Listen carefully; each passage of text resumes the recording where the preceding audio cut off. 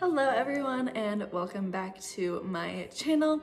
Thank you for joining me today for interior design tips and inspiration.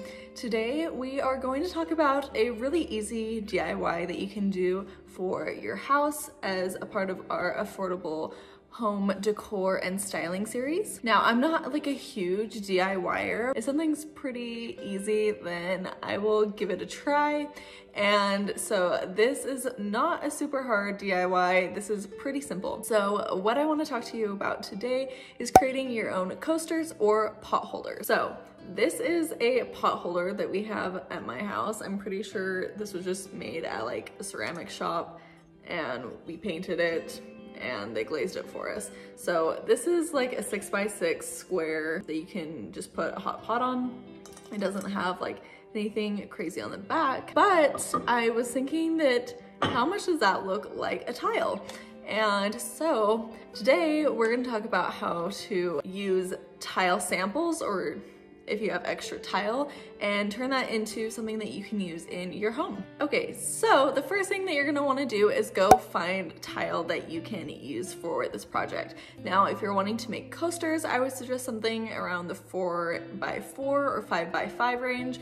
5x5 will definitely give you like a bigger, chunkier, pretty large coaster, and 4x4 is gonna be about the regular size of a coaster. One of my favorite places to find a tile is Bedrosians. So if you don't know about Bedrosians already, I will show you a little bit about what they have. They have some really cute 4x4 tiles that you could definitely use for coasters. I personally love their motif rice, Rhodes Atlantic, and Rhodes Caviar tiles, but they have those tiles in a 4x4. They also have some more like plain, not so like patterned and decorative tiles. They have some that look like marble. If you're wanting marble coasters, this is a super easy way to do so. It's cool because you can definitely mix and match these, so you might like a white marble and a black marble, so you can do like 2 of each for coasters or something like that. Or you can just find a line of tile and they kind of all are different but have similar aspects to them, whether that's in style or color or whatever that looks like. So I think it's a super fun way to make coasters because you can kind of add your own personality and tailor it towards you. How you can go ahead and get these tile samples. So a lot of places you can just order samples from their website or go into a store and grab them. Some places will charge you, some won't. Kind of depends on the sample, but you want to make sure that you probably have a full size sample, or that it's a sample that is large enough to be like a coaster or a pot holder. If there's like larger format tiles, they won't always give you a sample that is that size. They might give you a smaller size, but the size that they give you might be perfect for what you're trying to do. But because you're probably going to want multiple coasters, maybe you just want one pot holder, that might be an option. But if you're wanting multiple of these, then you might need to actually buy them. So you might buy like 1 square foot of this tile. It shouldn't be too expensive, like definitely under 20 bucks. You might also consider like using a backsplash tile instead of a regular tile. Again, kind of depending on the size and the style that you're going for, that might work for you. So go ahead and look around at different options that you have. Like I said, I love Bedrosians, but you could easily go to a Lowe's or a Home Depot and find similar things that could work for your project. One thing that you will want to make sure if you're using this as like a pot holder is to make sure that your cooking stuff can actually go on this and it won't break. That is super important. When you are at your Lowe's or Bedrosians or wherever you're finding that tile, just ask them, how does this do with heat? How does this do with water?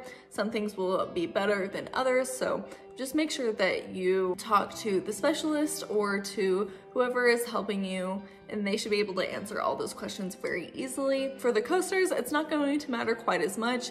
Will it have some like water exposure? Yes, but it's not like it's going to be sitting in a puddle of water. That won't really have a heat or a water concern. But for the pot holder, I would definitely make sure to ask about the heat aspect, because it'd be really sad if you use this the first time, put your hot pot on it, and then it completely broke. Now that you have the tile samples or the tile that you're going to be using, the next thing that you're gonna wanna do is probably put something on the back of it so it doesn't scratch wherever you're putting it. So like the back of this one is all ceramic. Usually what we do is like we'll put a towel or something underneath, and when we serve it, just so it doesn't scratch things, but we want to avoid that. So go ahead and like find some felt, or you can also just like adhere the little felt things that you put underneath chairs. Either of those options will work. The felt by itself will probably be a little bit lower profile and give it more of like an actual coaster feel,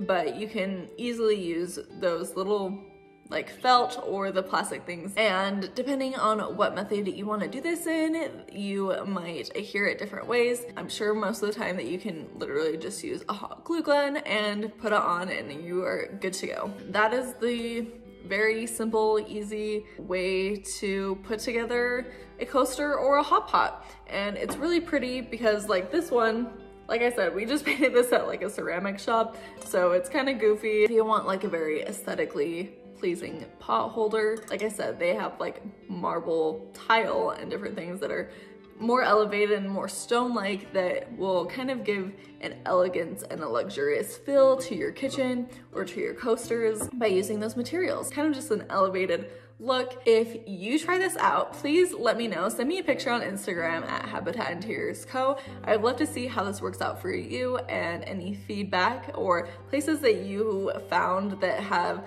good tile for this project. I hope you're enjoying this series about affordable home decor and styling. I think that this is a great addition to this series and is a fun DIY project. Thank you so much for joining me for today's video, and I hope to catch you next time.